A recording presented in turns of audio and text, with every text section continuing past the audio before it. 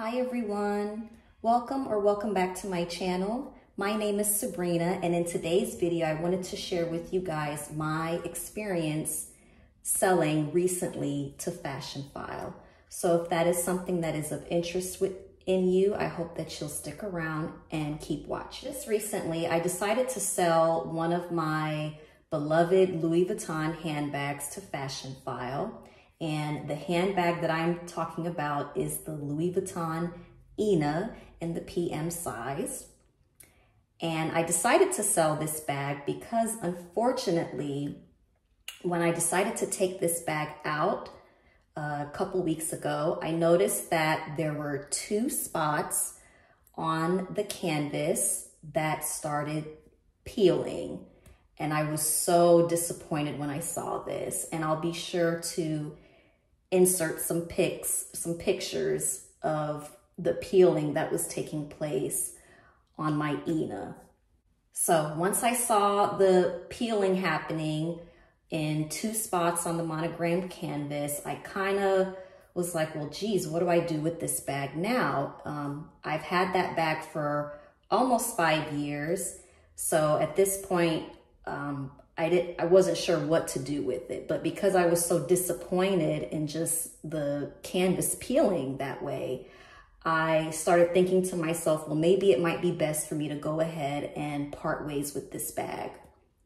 So I looked into Fashionphile. I have never sold anything to Fashionphile, and I've also never purchased anything from Fashionphile before either. So this was a brand new experience for me.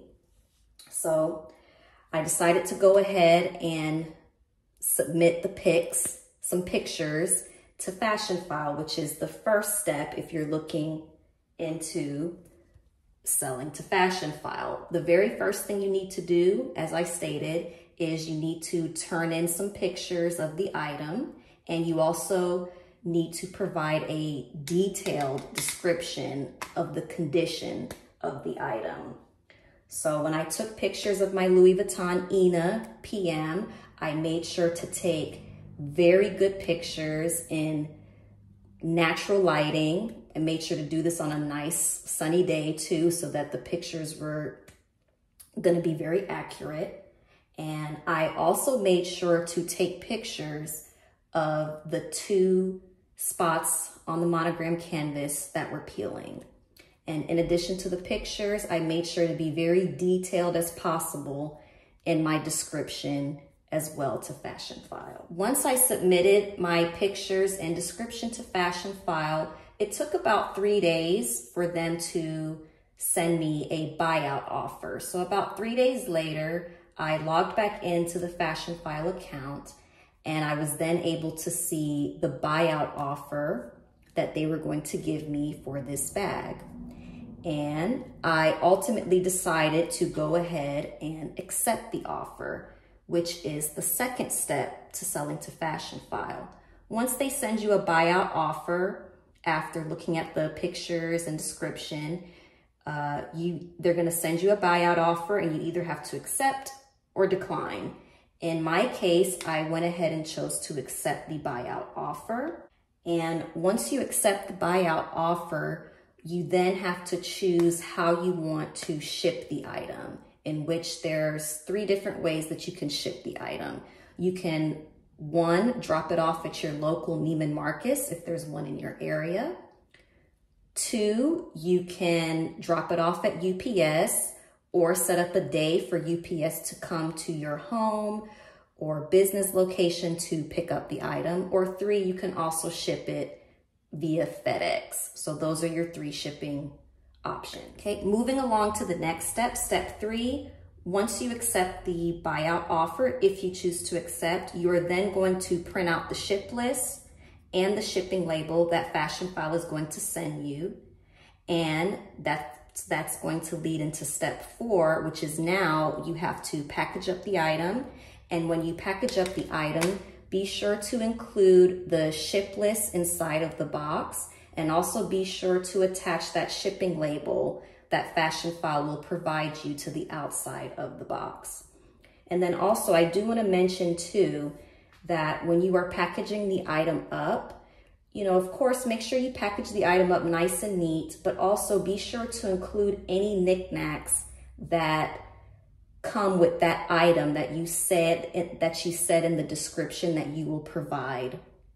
So in my case, with the Louis Vuitton Iena PM, I said in the description that with that bag, I was going to include the lock that comes with the bag, the 2 keys that come with the bag, as well as the dust bag that the keys come in, and the actual dust bag for the bag itself.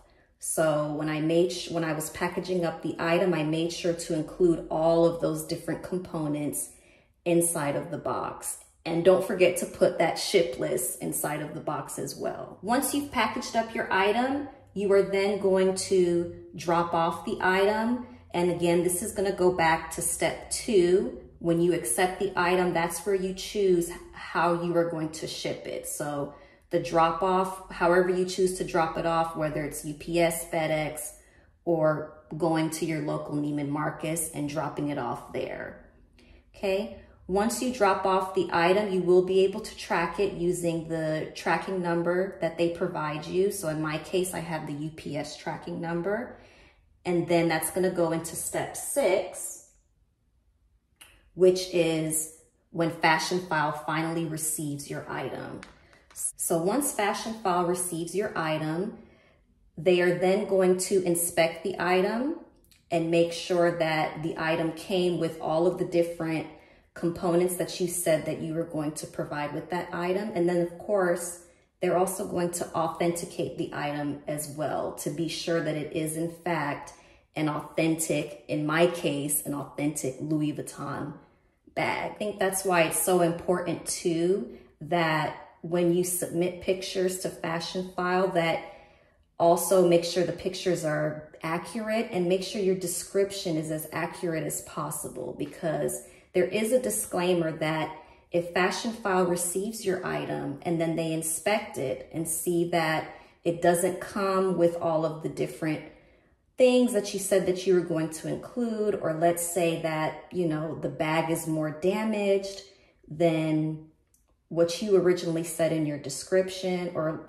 worst case, I guess if the item is not authentic, Fashionphile will then lower the buyout offer that they originally sent you. So just be sure that step 1 is very important, that you take really good pictures and just try to be very detailed in your description of the condition of the item. And then the last and final step, after Fashionphile receives the item and then they inspect it and determine the authentication, of the item, they are then going to send you another email saying that they haven't authenticated the item. And if your item proves to be authentic and is consistent with the pictures that you provided, as well as the description that you provided, your payment will then be initiated. And in my case, I chose to have my payment sent to me via direct deposit, but Fashionphile also has other payment options where they can send you your money via PayPal or mail out a check to you. And they have a couple of other options as well to choose from. And again, I do want to emphasize too that as far as the payment option, be sure it is going to be whatever you chose during step 2. So during step 2, if you choose to accept the buyout offer, that is where you're going to choose which payment option you feel most comfortable with.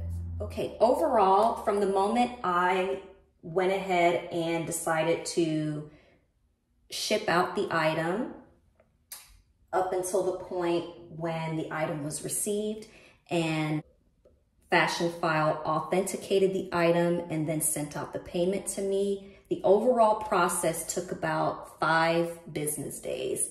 So in my opinion, I thought that was fairly quick, and I thought it was a fairly easy and seamless process.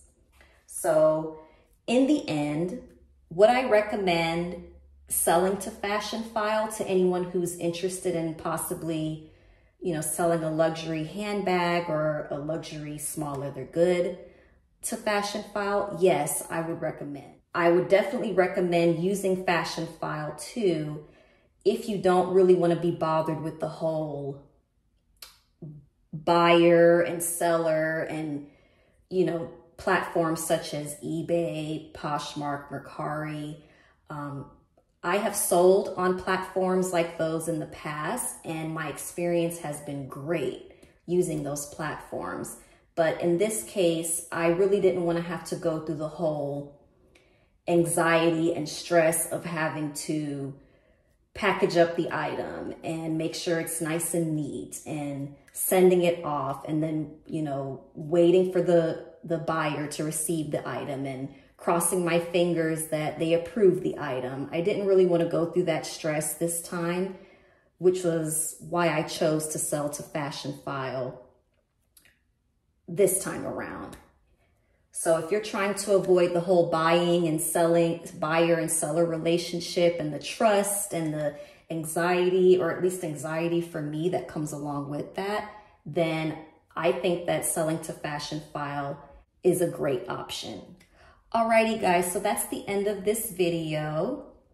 I hope that this video is helpful to anyone who's been considering selling their luxury handbag or SLG item to Fashionphile. Again, I would highly recommend using this service if you're looking to, make some money off of an old item that you're not really getting any use out of or that is no longer serving you.